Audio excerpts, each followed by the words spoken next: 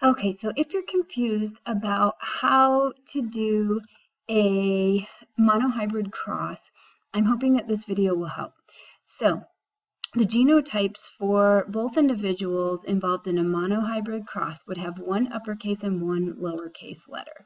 I'm choosing R to represent this gene, whatever it is. And because these individuals, because this is a monohybrid cross, we know that each of the individuals involved should be heterozygous for this trait. The next step is to set up the Punnett square. So when you do that, you're imagining each of these individuals forming gametes. This individual, because it has a copy of the big R version of this gene and the little r version of this gene, can make both of those types of gametes. So it could make gametes that have a big R in it, or it could make gametes that have a little r in it. The other individual, since it has the same genotype, is in the same boat. So it could make gametes that either had a big R or a little r. So we set up the gametes for that individual on the other axis of this square.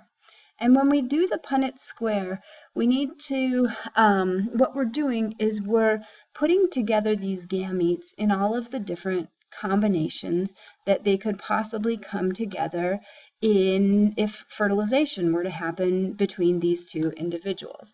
So if a big R sperm from this individual met up with a big R egg from this individual, we would have an offspring that had the genotype big R, big R.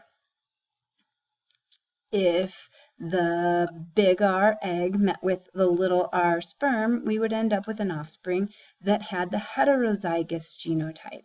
That could happen another way if the big R sperm met up with the little r egg in fertilization.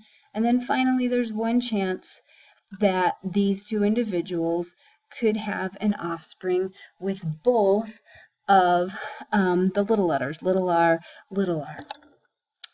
So this is how you do a monohybrid cross. The next step is interpreting the Punnett square. So let's say that the gene that we're looking at is for flower color in purples, flower color in peas. So the dominant gene, the big R, means that the offspring have purple flowers. So both of our parents had purple flowers. The Punnett square is going to tell us what the phenotypic ratio would be in their offspring. So we should be able to see that 1, 2, 3 of their offspring would look just like them. They would have purple flowers too. And 1 of their offspring wouldn't look like them. In this case, they would have white flowers.